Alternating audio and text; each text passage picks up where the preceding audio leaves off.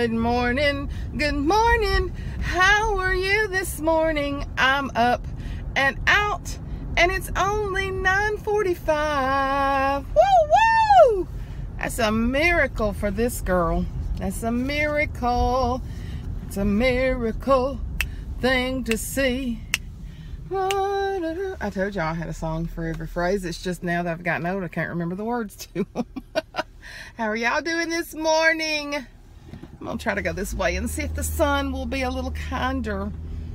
But you know, praise God for the sun. I'm like Amy, like a way girl. I gotta have my sunshine. Now, she tolerates the 90 and 100 degree heat. I don't. I can't function. I'm really sensitive to heat. But I do like me some sunshine.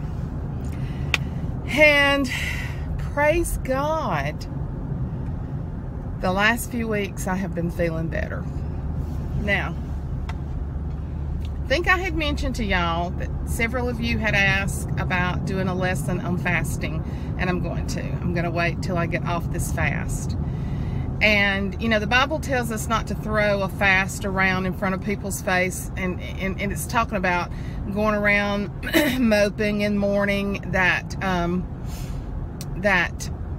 that you're fasting. But you know, we're not together personally, so it's not like everywhere I go I'm telling people I'm on a fast. But I feel like it's a teaching tool for y'all, and several of you have asked for me to do a lesson on fasting. And I'm gonna tell you something. I've been in church all my life. I've never had any gaps in space where I wasn't in church. Now, was I walking where I was supposed to be with the Lord all the time? No, but I was in church. But I have never been a successful faster. Never really had it presented to me in a way that it's life-changing. Yeah, I have to a certain degree, but then to another degree, never explained, never felt on board like I do with our new pastors. They're just motivating and teaching and just showing us, you know, the power that's in it. And I'm gonna tell you, there is spiritual power, there is awakening power for your spirit, for your physical man, physical person. There is power. And the reason I'm saying all that this morning, if you've been following me any length of time, you know that this time last year that John and I were doing Trim Healthy Mama, and which is basically clean eating. It is balancing your insulin. And I was doing great on it, and I lost 17 pounds, and around April I just fell off the wagon. And the way that I have dealt with things in the past is, and let's talk about eating, because that's mostly it. That's probably one of my biggest struggles. I am not a food addict. I do not binge. In a day's time, I probably don't eat any more than any of the rest of you do. I eat the wrong things. I crave the wrong things. I crave carbohydrates. I crave sugar.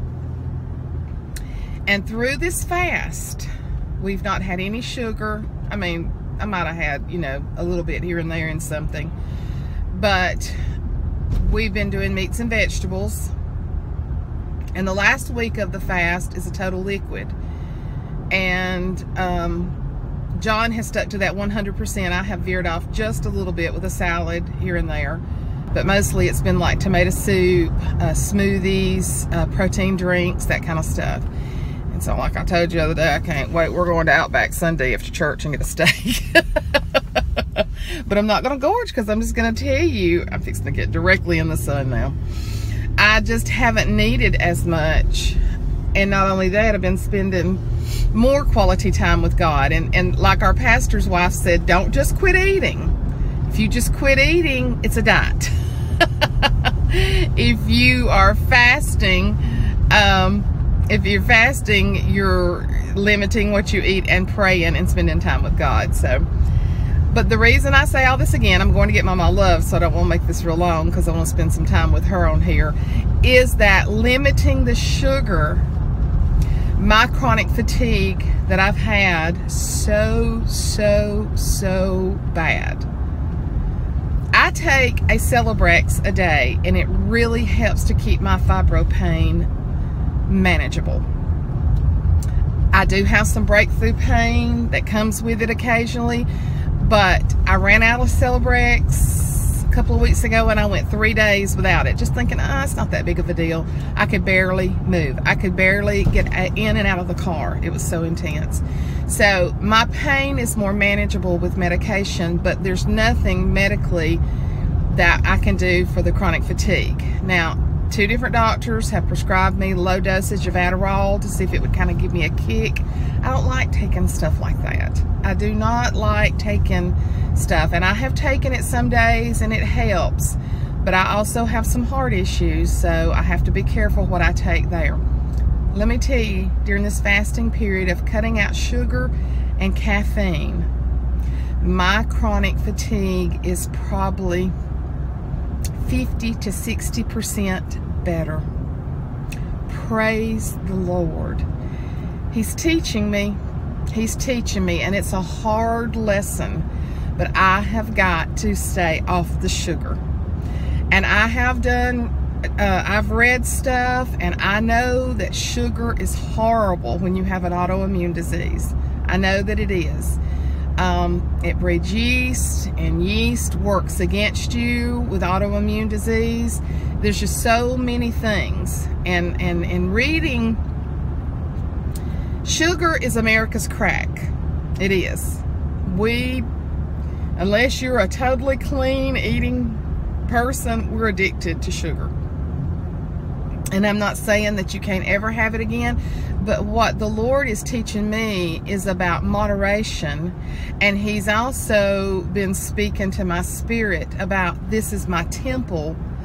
And I hate not being able to do the things I want to do. I'm driving to Birmingham today.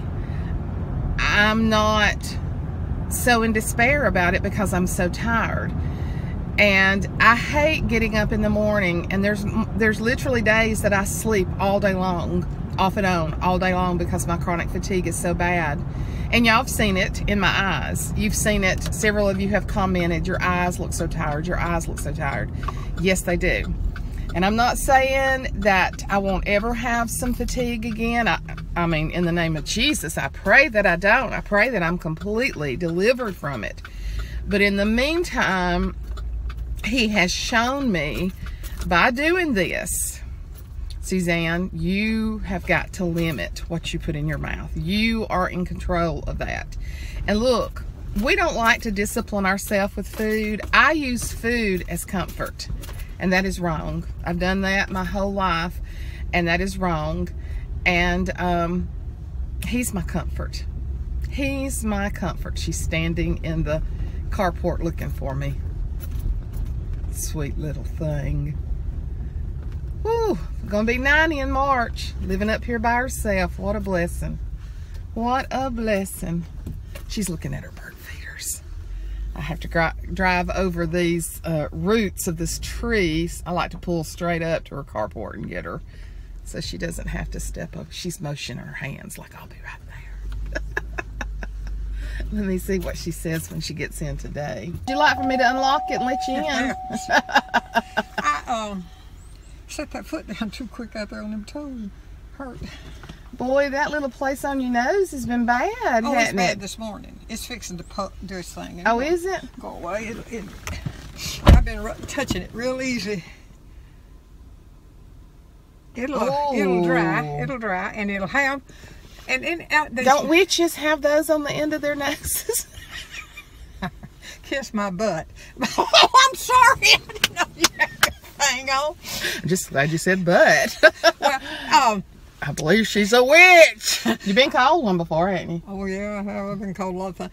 But I have them all around here. But this one has been really... Yeah, I can just feel it's got something in it. Does it sore? Yeah, a little bit.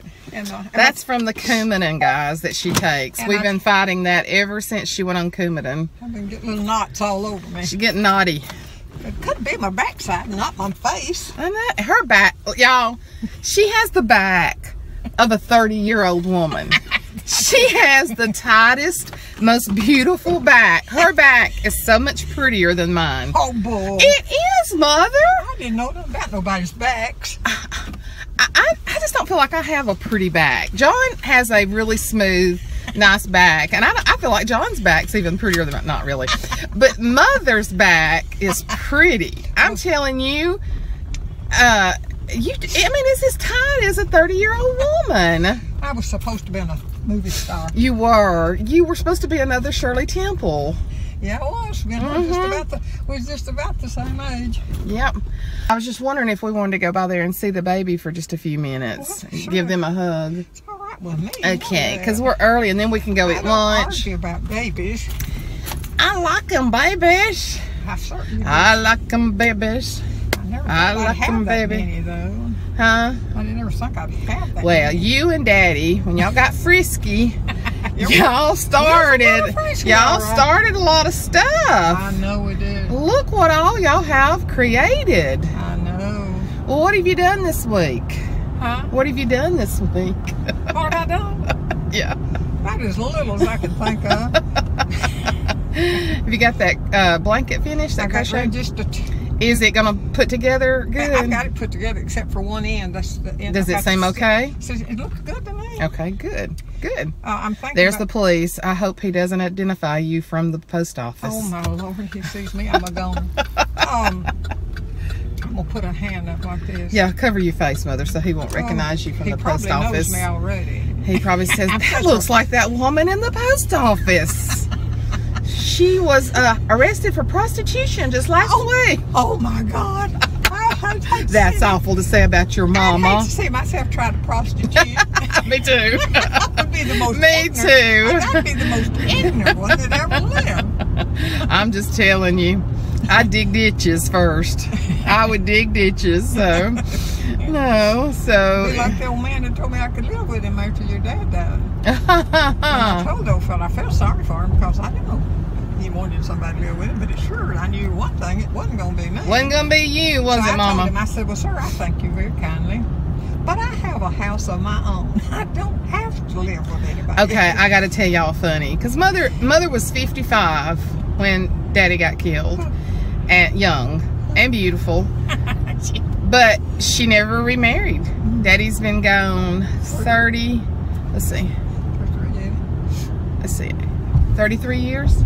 Yes, 33 years. This will be the 34th year, but 33 years so far. And she dated some guys. She dated some friends that her and Daddy had been friends with. Like their wife had died and Daddy had died. And then there were some that she just dated strictly. Well, most of them were friends. There might have been a couple of...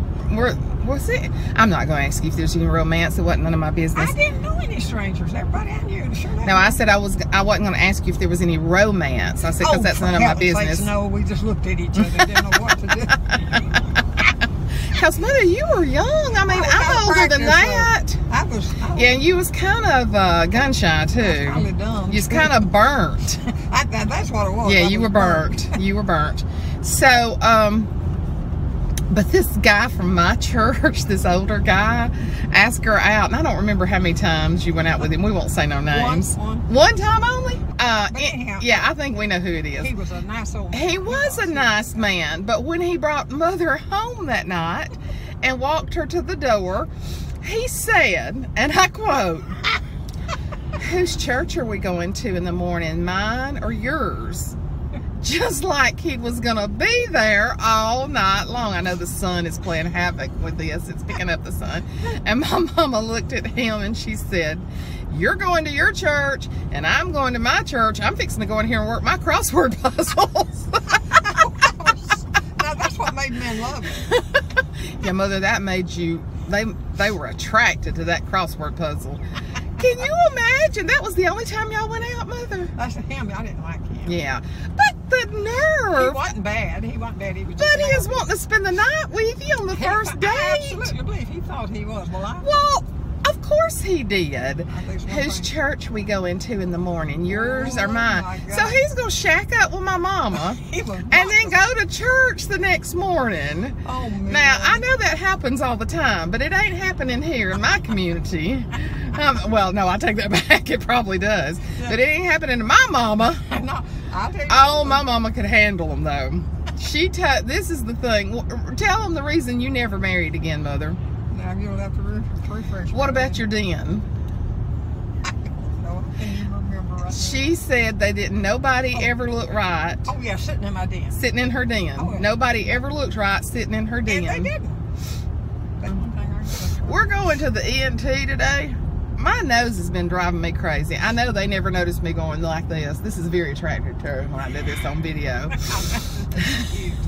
It's not cute. And look, this is the smallest thing on my body, is my nose. I mean, I got gypped on a nose. I mean, on a profile, you can barely see it. I mean, I don't know what happened. I never thought about that. Oh my Lord! I mean, all of the rest of y'all have got pretty good noses, and I've got this little pug nose that some chromosomes or something just didn't make it all the way out or something.